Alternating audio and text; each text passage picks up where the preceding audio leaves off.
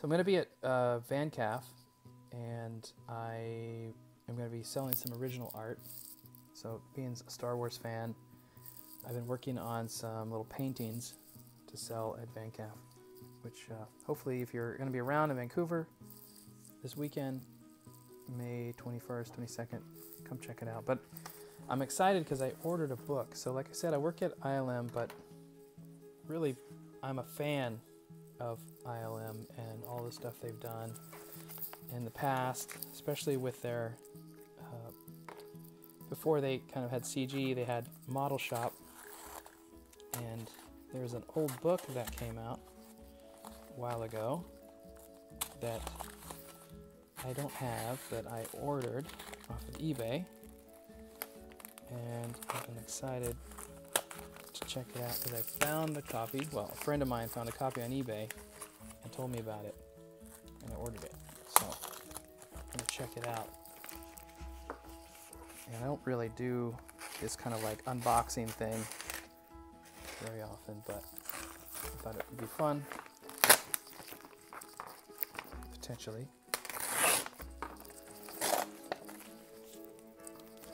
They really boxed it up, which is great.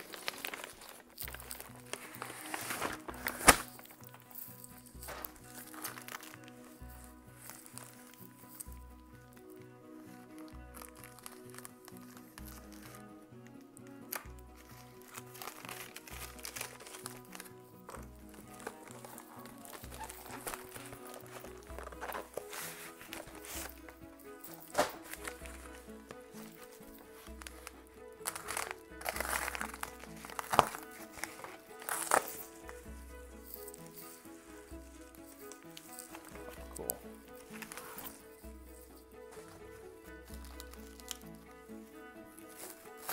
Really appreciate them taking the time to keep this all nice as possible. I remember when I was in college, my roommate had this book, and I thought it was the coolest thing. And this is the old ILM logo. And so this is Industrial Light and Magic, Art of Special Effects. So what's cool about this book is it really highlights a lot of the old way they did visual effects. And has a lot of cool concept art in it. Ralph McQuarrie sketches.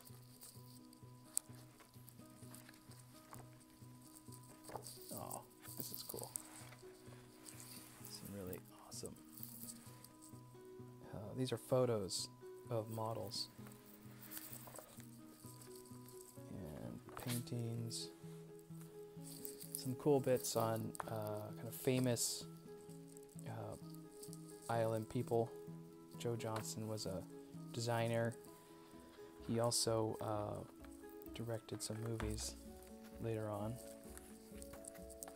And I love that it has these awesome pull-out images, spreads.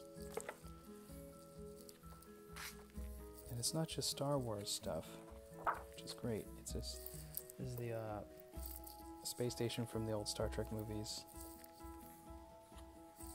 DeLorean. It's just an awesome book.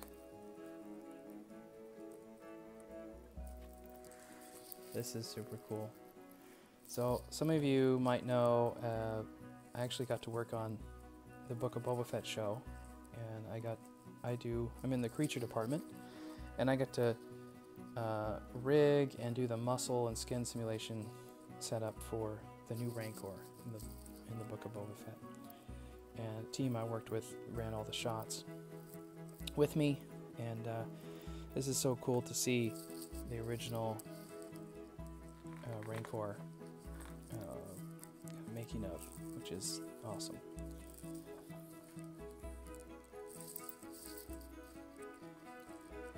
Anyway, sometimes you can find this book at libraries. Oh, that's rad.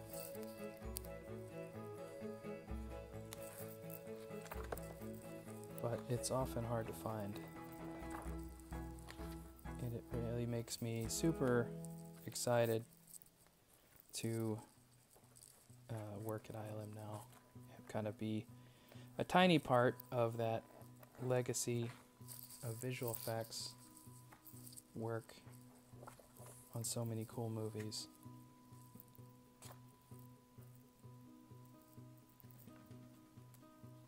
Super cool stuff. I think I actually had a poster of this, an image similar to this on my wall when I was a kid.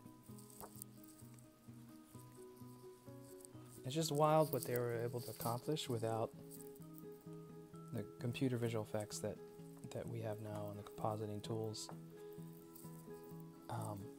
And there's a real just handcraftedness. Now, there's still a handcraftedness to animation today and visual effects today, but it is different. And I really like the idea of making models. So this image here shows this was all the part of this shot that was painted on glass, and then you can see other elements that were composited in for the final shot. So all this stuff down here where you see people walking around, that was all composited in. Anyway, super cool book. And this is kind of fun at the end. It starts talking about the early computer graphics work that ILM did for young Sherlock Holmes, where they made a stained glass window come to life. And it was one of the very first characters ever made in computer graphics, which is really cool. All right, well, if you can find this book, I recommend it. It's super cool. And the rest of you, thanks for just listening in for a few minutes as I geek out with my new book. All right. And like I said, if you're in Vancouver and you want to come try to find me, I'll be at the Vancouver Comic Arts Festival, and I'll be selling some of my art, my Space Cat comics, and come say hello. All right. See ya. Bye.